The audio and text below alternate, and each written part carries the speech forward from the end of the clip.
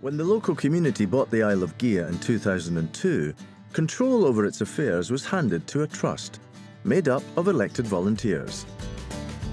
But now, the trust is facing some significant challenges, beginning with 3 of its most famous landmarks. The 3 dancing ladies, as we call them, Faith, Hope and Charity, they've been here since 2004, and then Harmony came on board in 2015.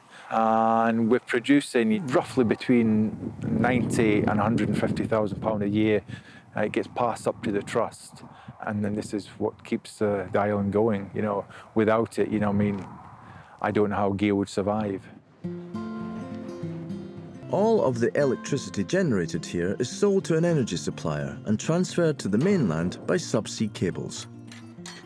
The money is then spent by the community on everything, from housing improvements to local initiatives.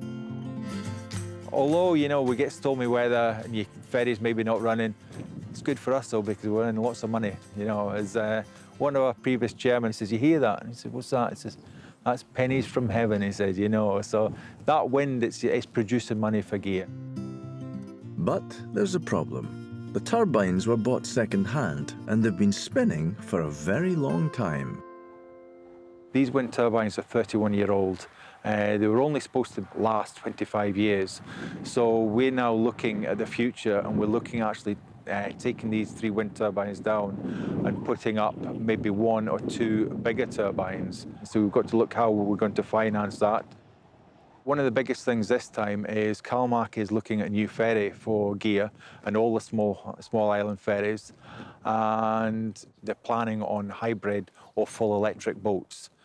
They would love if we could give them electricity down to the ferry slip. But there's maybe a chance that Calmark will come on board and actually maybe fund one of the turbines. We don't know yet. It's all in the very early stages.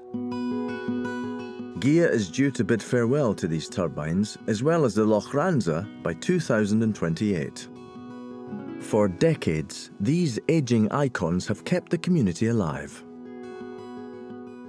Anyone around here, if they stop, I'll get a phone call. "Oh, Andy, one of the turbines is down, so you have to come down." Even if it's the middle of the night, come and restart it. Gigha needs these turbines, and they're loved by everyone.